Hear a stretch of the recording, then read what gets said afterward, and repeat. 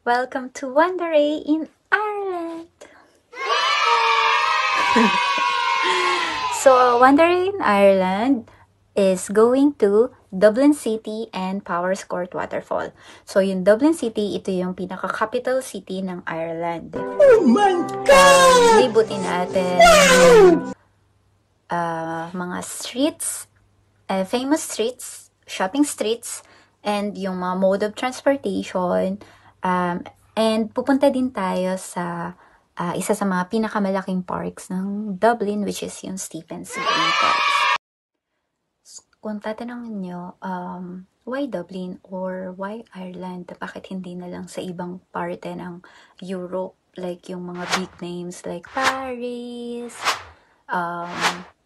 Rome, or Milan, or London.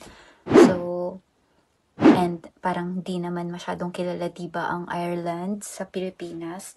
Actually, to be honest, nalaman ko lang yung Ireland is when the moment na nag-email sa amin yung HR namin dati sa pinagtatrabaho ko sa auditing firm. I have an interview for secondment sa EY Dublin. So, dun ko na-research kung ano nga ba talaga yung Ireland. So, part pa rin pala talaga siya ng Europe nung na-realize ko dati.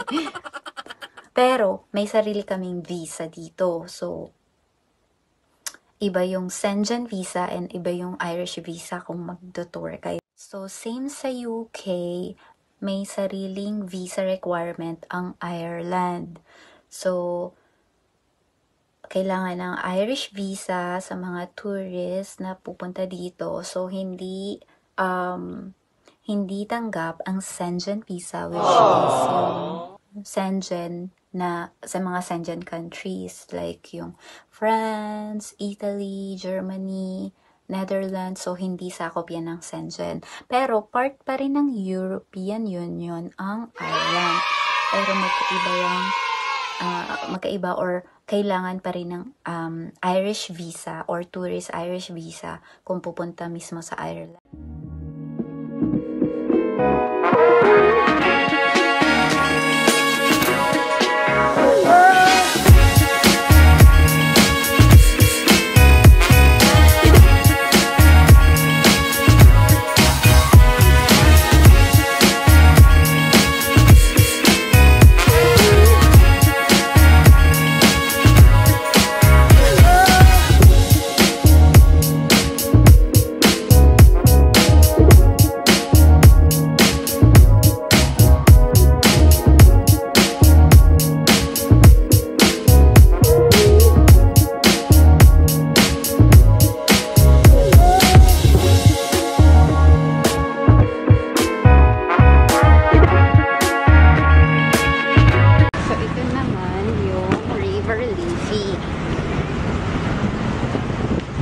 Itong bridge na to na dinadaanan natin is O'Connell Bridge.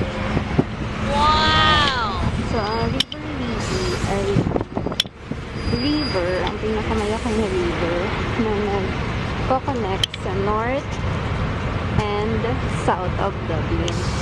Yung bridge na nakikita nyo dyan, yan yung famous na bridge, which is yung Halfpenny Bridge. Napakaganda ng panahon ngayon.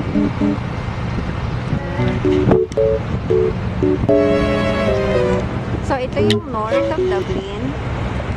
Ito naman yung south of Dublin. Wow!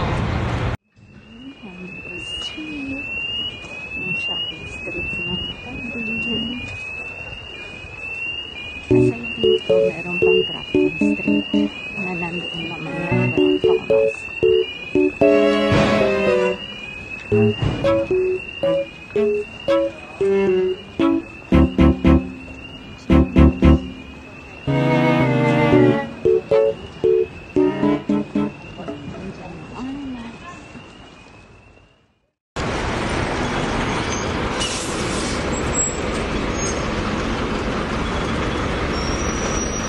So, ang Dublin bus, so double-decker bus yan, na nagpo-provide ng service sa buong Dublin.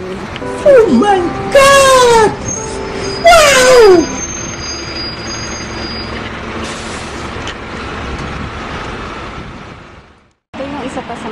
of transportation, which is yung tram. Wow!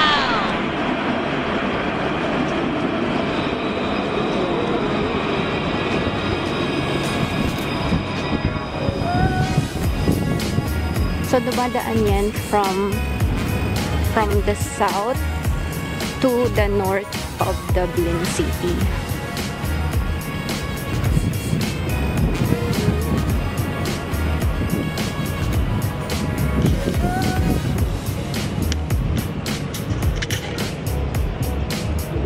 So, makikita nyo dito sa gitna, ito yung Dublin Spire. Yung Dublin Spire, ito yung pure stainless steel na biniled. Wow! And it has the height of 120 meters. Oh my God! Wow! So it's a stainless steel monument. So dito naman, ito yung post office ng Dublin City. And dito sa mapupuntahan natin na street, ito yung tinatawag na natin Henry Street. Wow! So ayan yung pinaka-shopping street ng Dublin.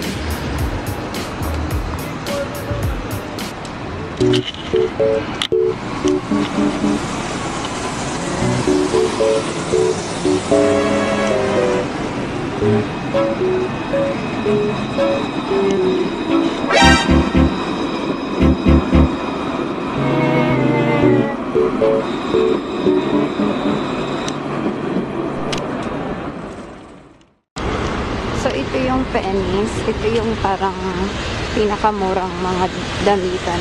Oh my God! Wow! Huwag kayong magkakamali. Hindi siya pennies to pennies. Pennies is how you pronounce it. Yan. Para siyang SM. Wow! Yung mga prices.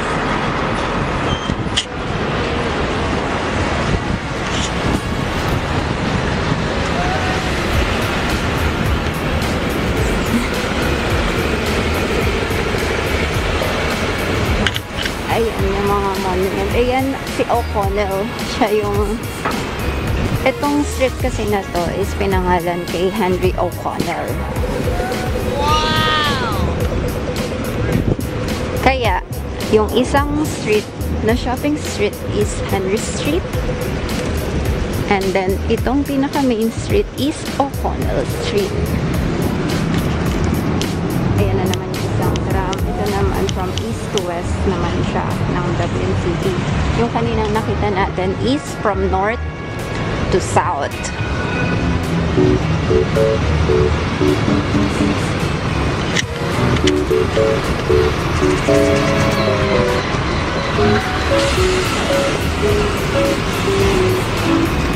Ayan. Dito sa O'Connell, nandito din yung mga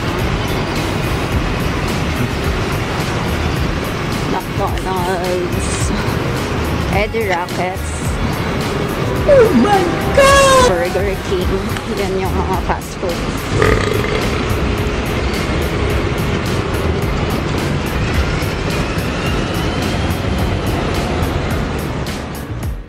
Since we've no place to go, let it snow, let it snow, let it snow.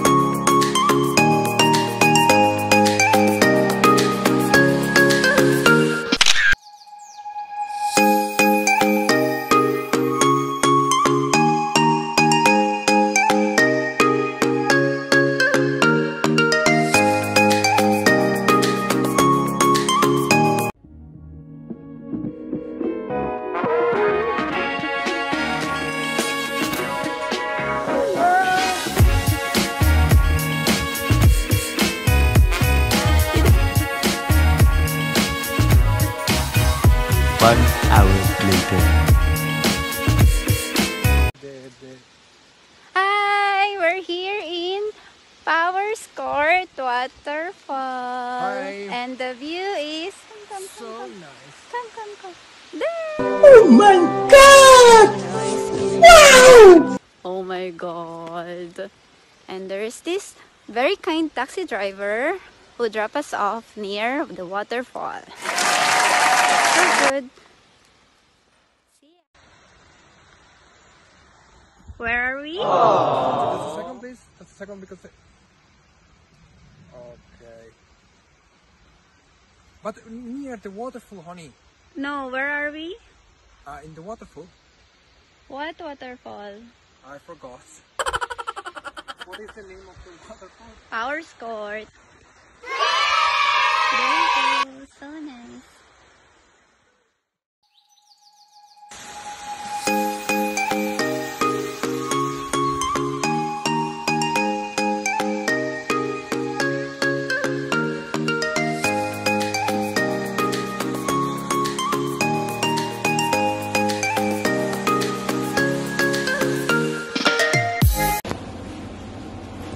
What did you do, Rachel?